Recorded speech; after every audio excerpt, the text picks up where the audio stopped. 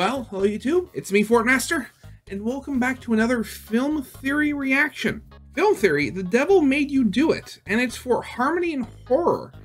Now, Harmony and Horror is an analog horror series made by Battington, I think it is. It's been a while since I've seen any of it. Give me a second. Yeah, it's by Battington. So yeah, Battington Harmony and Horror involves like puppets. There's like, as it's seen in the thumbnail, there's, you know, this weird ice cream man animatronic. It's a lot of weird stuff. Well, not that I don't know much. I don't know. I wouldn't be able to, like, you know, actually make much sense of it. That's why I watch stuff like this. Battington's also made, you know, a fair number of FNAF analog horror stuff, which again, very good. So as always, original is linked in the description. Let's actually begin this, shall we?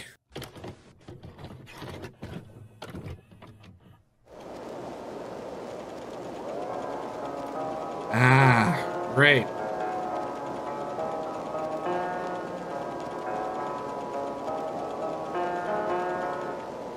Up goes the weasel. Up goes the weasel.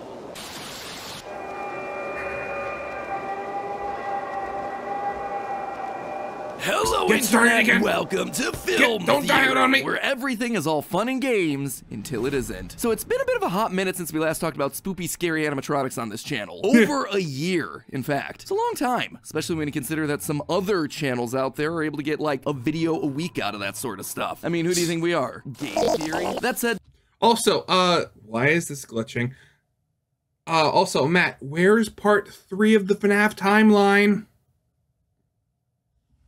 there is a series that I've been wanting to talk about that scratches the same animatronic itch. Harmony and Horror. So I was right. He has not done an episode on Harmony and Horror yet. So I wasn't just being super forgetful, because eventually, you know, you watch enough of these things and they all start to blur together into a big gray mass. That's just how YouTube works. Created by the incredibly talented animator Battington right here on YouTube.com. Now, if you've watched any analog horror before, or you follow our theories covering them, you know the drill. It's the 80s, everything is on low-quality VHS camera footage, and things that are normally fun, in this case toys, are getting corrupted, turning scary, attacking nearby security guards. Man, this really is like FNAF, isn't it? I just can't escape it. Another thing Harmony and Horror borrows from its FNAF father is a complicated timeline. In classic analog horror fashion, the uploads here aren't happening in chronological order, which means that putting together a timeline of events gets challenging. We see the same event from multiple different perspectives, those uploads are happening more than a year apart, characters are pulling double duty, there is a lot of mystery here. Oh yeah, I remember the faces in the dark. Is being told to us through literal tapes in universe, with most of the uploads starting as a VHS tape that gets put into a VCR, meaning that there is a meta layer on top of all of this. So with my FNAF timeline finally done and written, I wanted to sit down and put together another animatronic story, one that's much scarier and isn't afraid to go darker. That said, before we dive in, I do want to say that this theory it's written, but where's part 3? We're still expecting at least 2 more parts.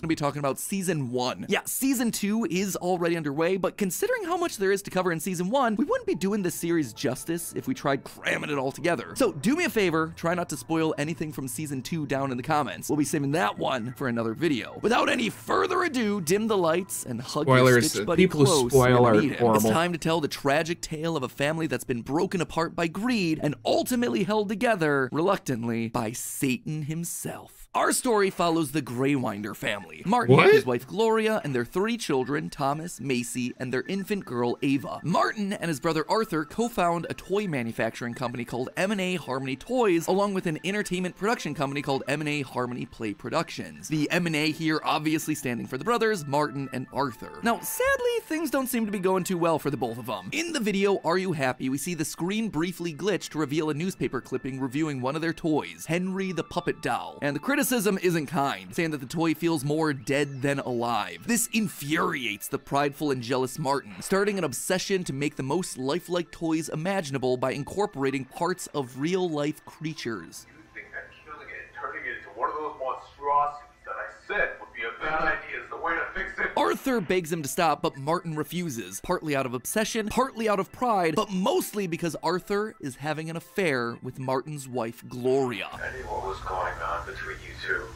Martin, stop like that. With his life crumbling around him, Martin becomes angry and violent, especially towards his son Thomas. My daddy loves me. He loves me so. Even if he beats me, though. It gets bad enough that the police eventually have to intervene, as we see in the video Rebirth. Do you know why you're here today? Does it have anything to do with me and harming my family?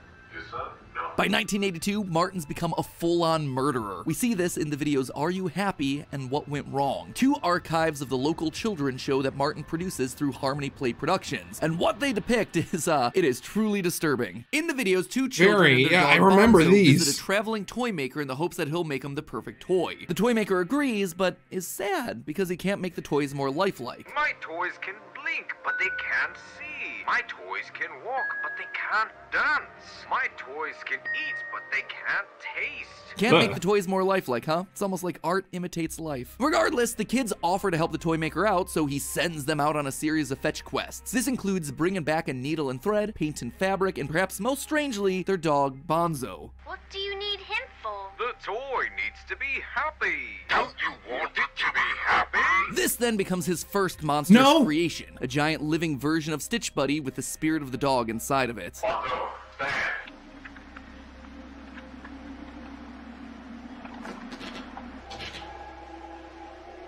Large, dangerous, and obedient, Martin loves his creations.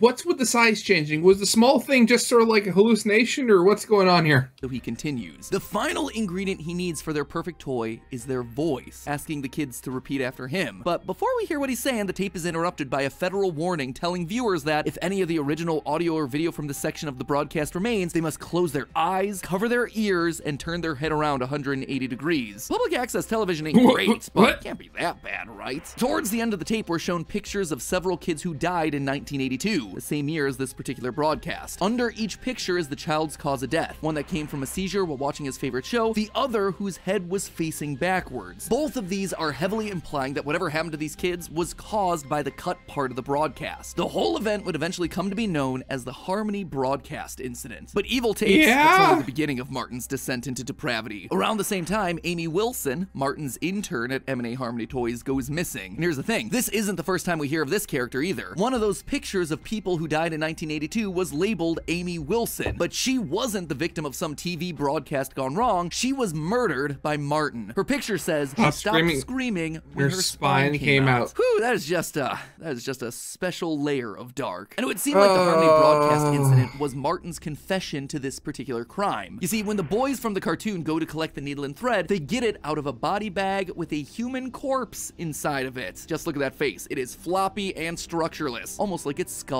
and spine were removed, just like Amy Wilson. Hold on, going from cuckolded husband and jealous toy maker to serial murderer? Yeah, that's a bit of a jump. Massive leap of escalation. Why? Why did these kids die? Why did Martin kill Amy Wilson? Why is he resorting to releasing a creepy, evil video broadcast if he's just obsessed with creating lifelike toys? The answer, my friends, is Satan. The devil literally made him do it. Right at the beginning of the video, Are You Happy? We get this line.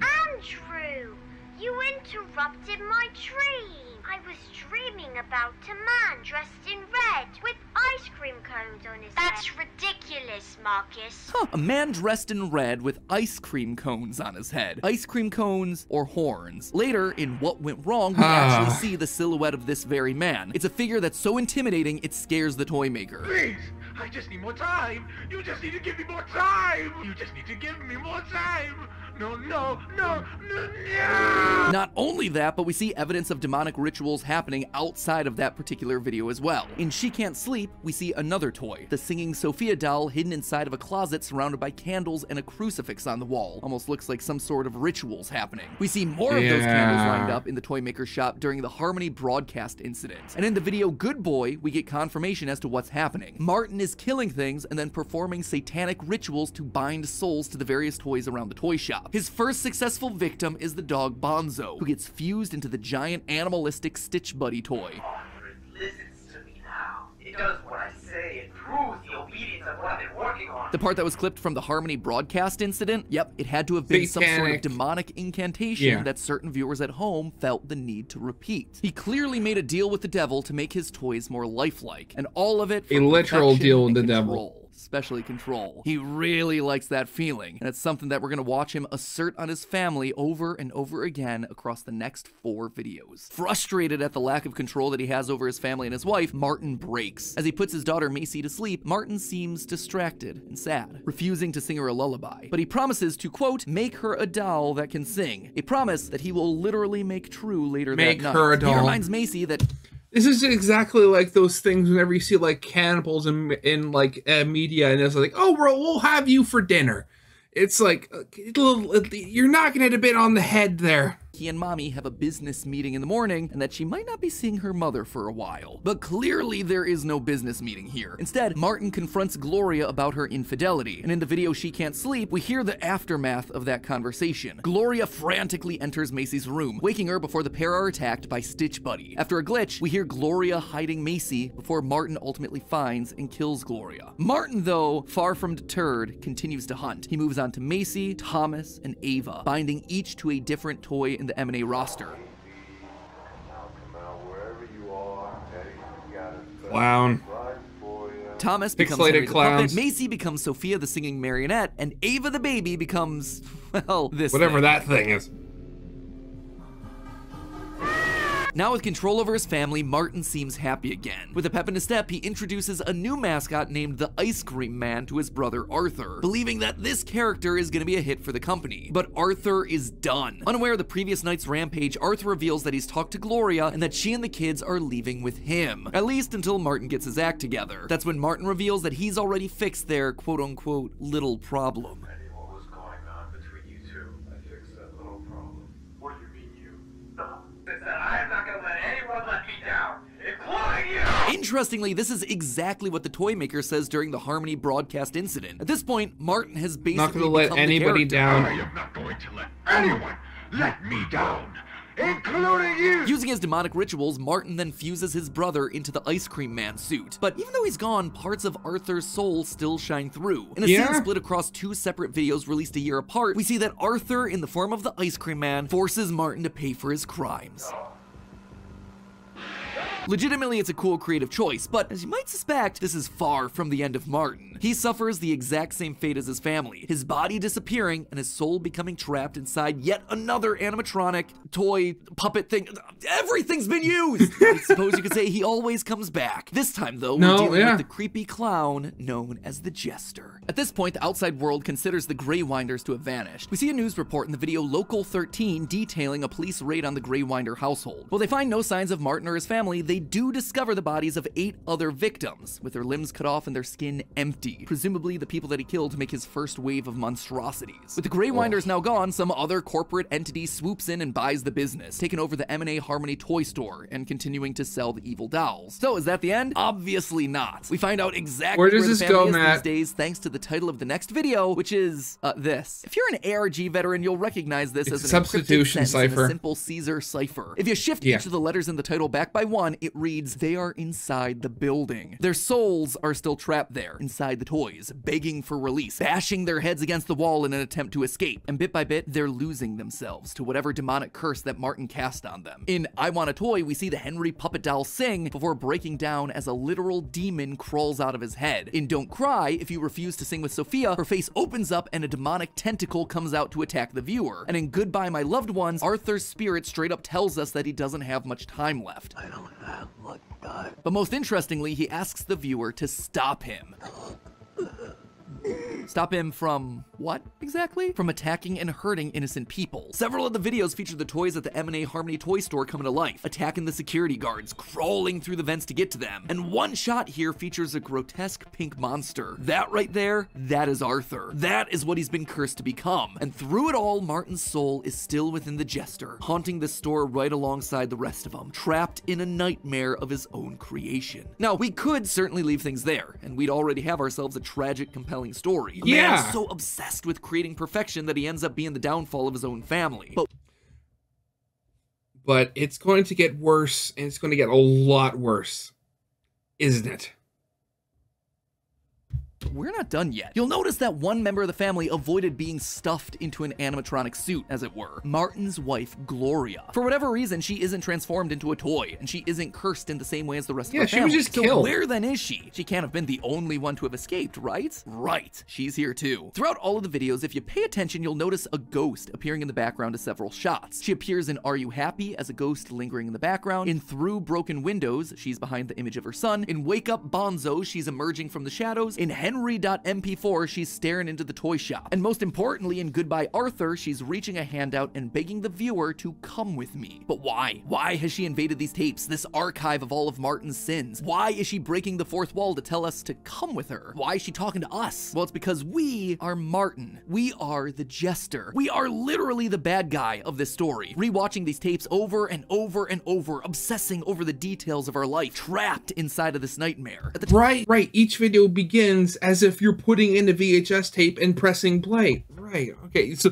somebody is literally watching these. Top of the theory, I mentioned how most of the uploads in the series begin with a VHS tape being inserted Literally into a what I VCR. just said. What I didn't mention is that if you look closely, you can see the reflection of the character watching the tapes inside the television screen. That right there, that is a great detail. And whose reflection is staring back at us every time? Martin, the jester. He's watching the tapes, and Gloria is using the tapes to try and get through to him, to us. In the season 1 finale, Come Back to Me, Gloria's twisted face calms, the wide-eyed scream becoming a solemn sadness. It's here that she reveals that she was the one playing these tapes for us, showing us the story, begging Martin to see what he's done, how he's hurt the family, how they were all proud of him before his deal with the devil, how he can still come back to them and make things right. And for a minute, it seems like there might be hope. The beginning of this video reveals that the field from Rest Assure, where all his fears and regrets from his life can't hurt him, that was actually where he had his first date with Gloria, where they started their relationship, which led to their family. That's a place where he doesn't have to be the jester. He doesn't have to be the toy maker or whatever his deal with the devil turned him into. But Martin can't come back. At least he doesn't want to. Whether it's because of his rage or his regret or his corruption, Martin is too far gone. He breaks the television and banishes Gloria's spirit as the screen shatters. So there you have it. That's Harmony and Horror Season 1. Or at least the best I could do at putting together this fragmented narrative into the heartbreaking story of a man's destructive need for perfection and control. As I mentioned before, Battington has already started Season 2. So if you want to get there before I do my next theory, go check it out. If I remember correctly, I think I saw a bit.